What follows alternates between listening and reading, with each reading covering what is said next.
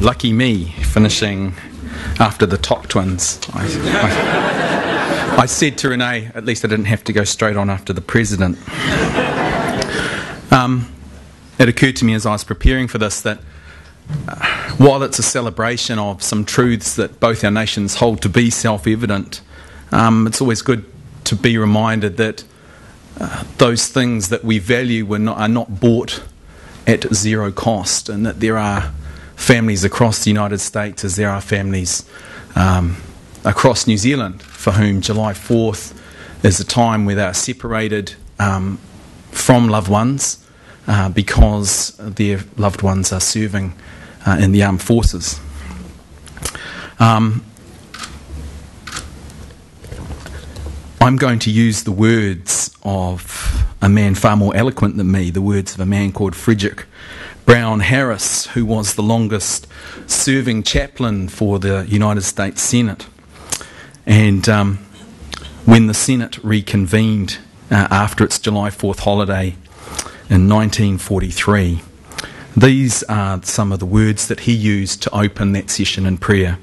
And as I read them, I thought that those words would equally apply to both New Zealand and New Zealand and the United States. And not to Australia when you hear some of the things that are in it. Let us pray. We thank you for those pilgrims of faith who came hither in their frail boats across mountainous seas, and who stepped upon strange shores with the salutation to a new world. In the name of God, Amen.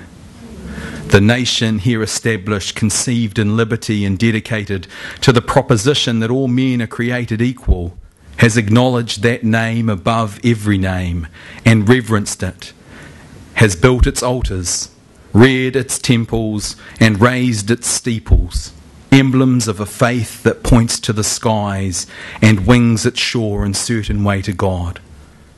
Make that faith of the fathers, we pray, real to us in these tempestuous days.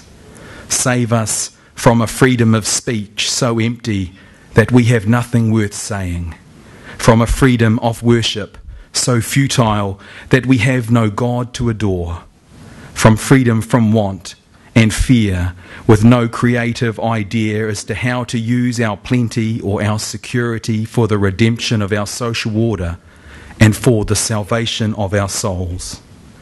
Let all that is low and unworthy in us sink to the depths. Let all that is high and fine in us rise to greet the morn of a new day, confident that the best is yet to be. Ever-loving God, the source of all true harmony, guide with your wisdom those who govern the nations of the world, that all your children may come and go in peace, and the earth be filled with the knowledge of your love, through Jesus Christ, the Prince of Peace. And the peace of God, which passes all understanding, keep your hearts and minds in Christ Jesus, and the blessing of God Almighty, the Father, the Son, and the Holy Spirit be with you and remain with you this day and forever. Amen.